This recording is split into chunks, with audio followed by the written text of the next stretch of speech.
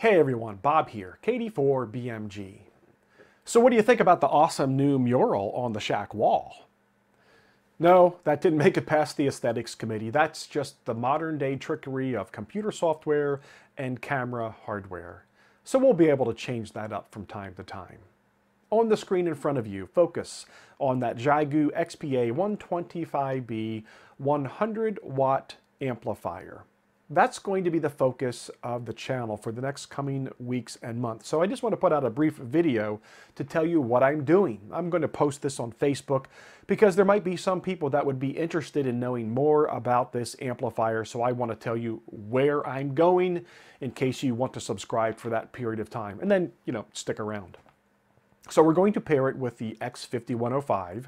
I did a brief video of that 2 weeks ago. Was the ARRL sweepstakes contest, and I came into the shack and I turned on the equipment and it was a busy band. All the bands were busy. So I got on 20 meters and just tried to see how easy it was to break in, and I was amazingly surprised by the 125B. I don't know why.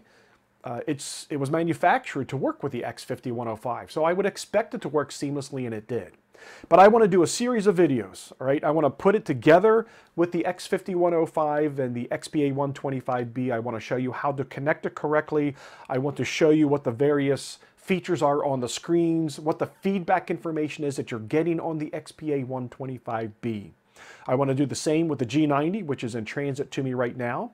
I'm going to do it with this G1M, which Radiodity assisted me in getting. I got it for about the same price that you could pick one up during their Black Friday specials. By the way, that G90 coming to me was on a Black Friday special. That was just a great deal I couldn't pass up.